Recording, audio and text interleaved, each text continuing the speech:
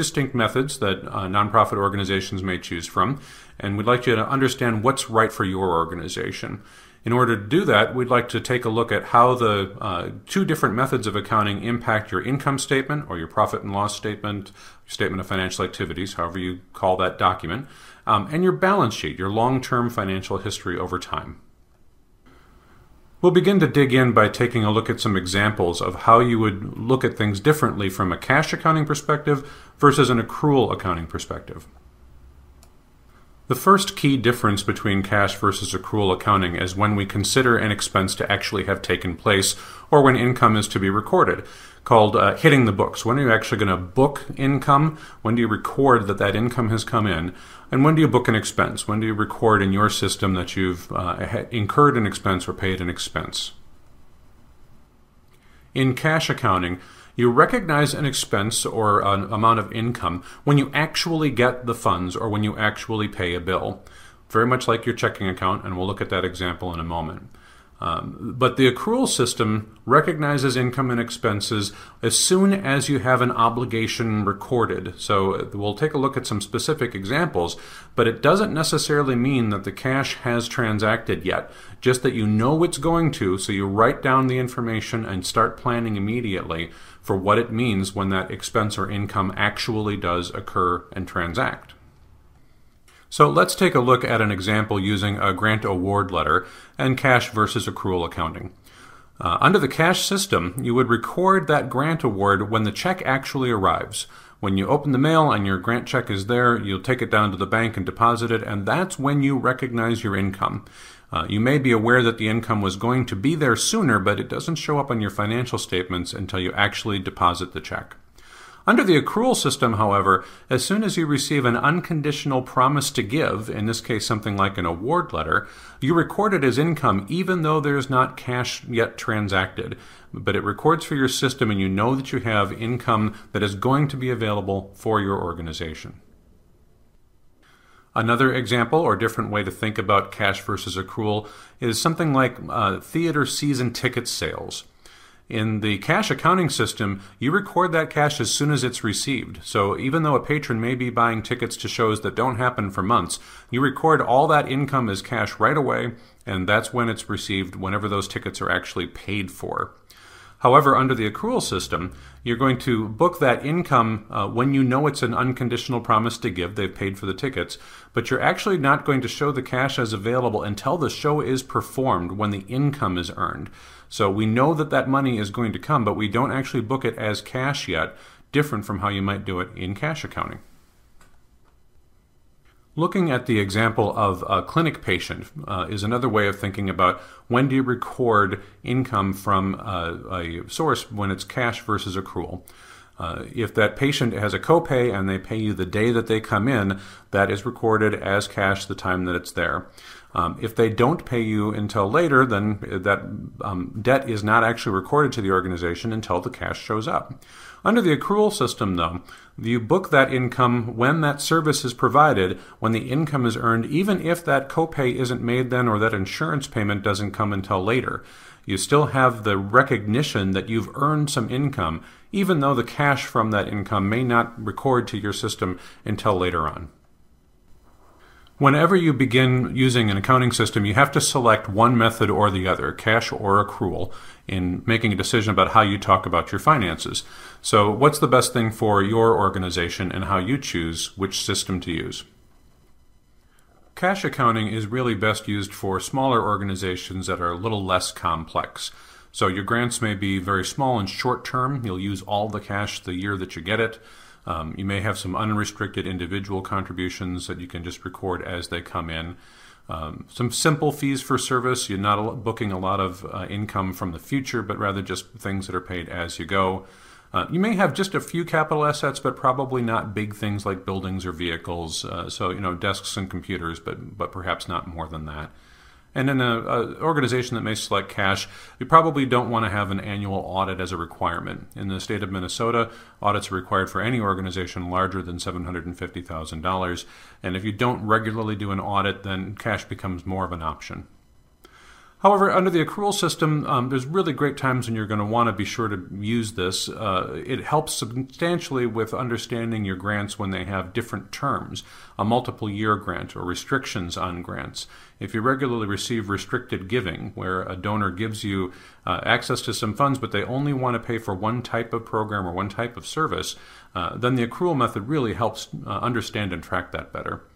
Also, if your pledges come in from individuals over time instead of just in one lump sum, if you get multi-year pledges, accrual is certainly a very helpful way of understanding the impact for your organization.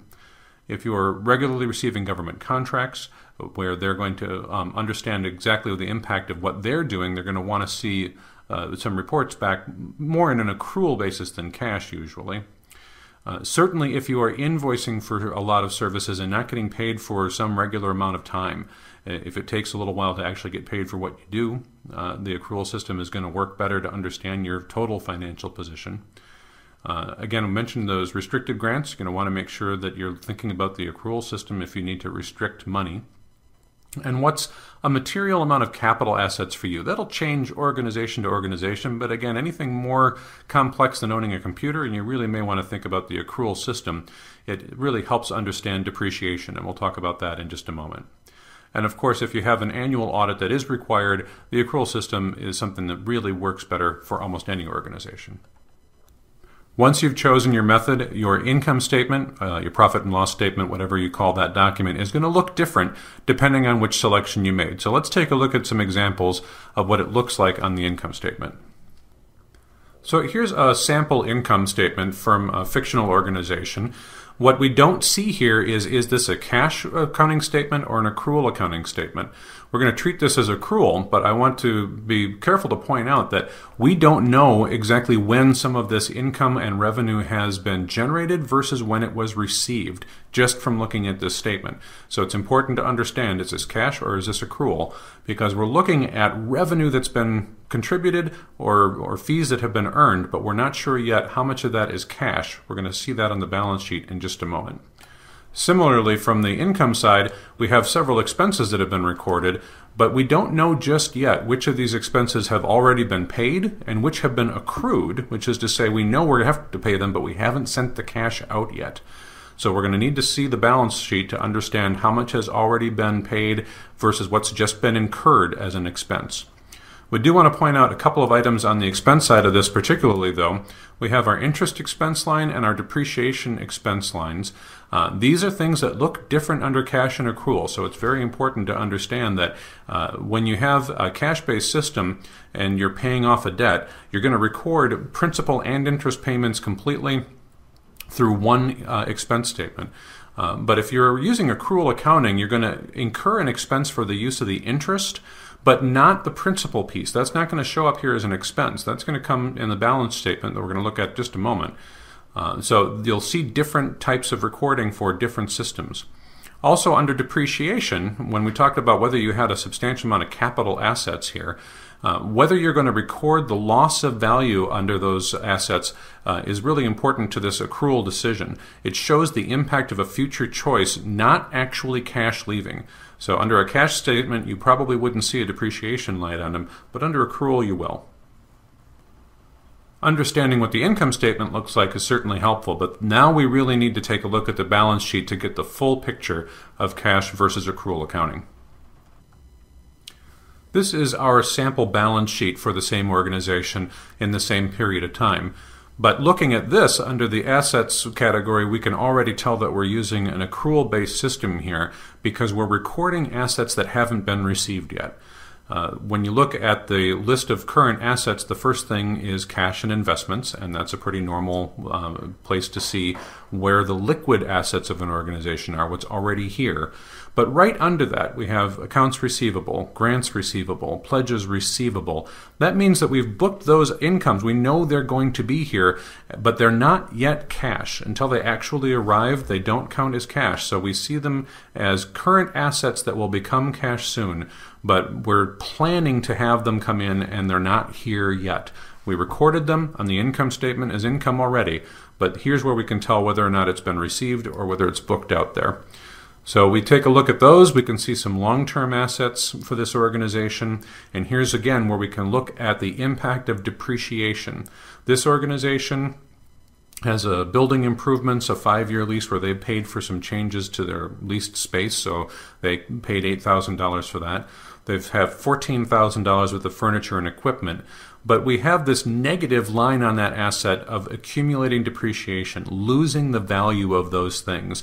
And here's where accrual accounting really helps us understand, at one point we had $8,000 worth of improvements, and at one point we had $14,000 worth of equipment. But as we use them, things break down and wear out over time, and we need to recognize that there's a loss of value there that we may have to plan to replace in the future. The cash system isn't thinking so much about what you might have to spend in the future, but the accrual-based system under this depreciation line helps us do a better job of planning to understand what might we need to kick out.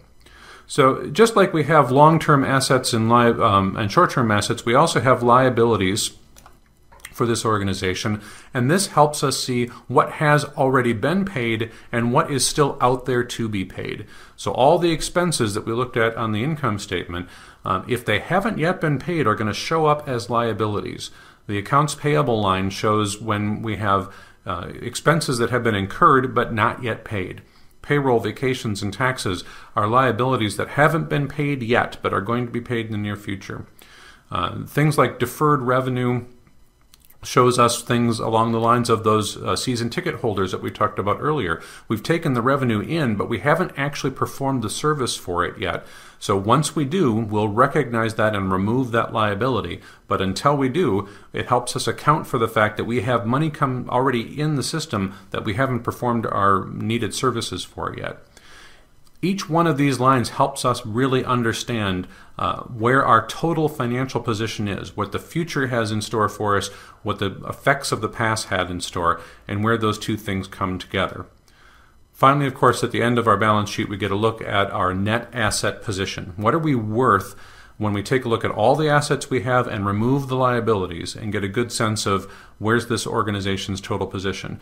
This is really different in cash versus accrual accounting because we're looking at those liabilities that haven't been paid yet, but we're also including those revenues that haven't showed up as cash yet when we're figuring out our total position. It really helps us understand our commitments of the past and the impact on the future and not just what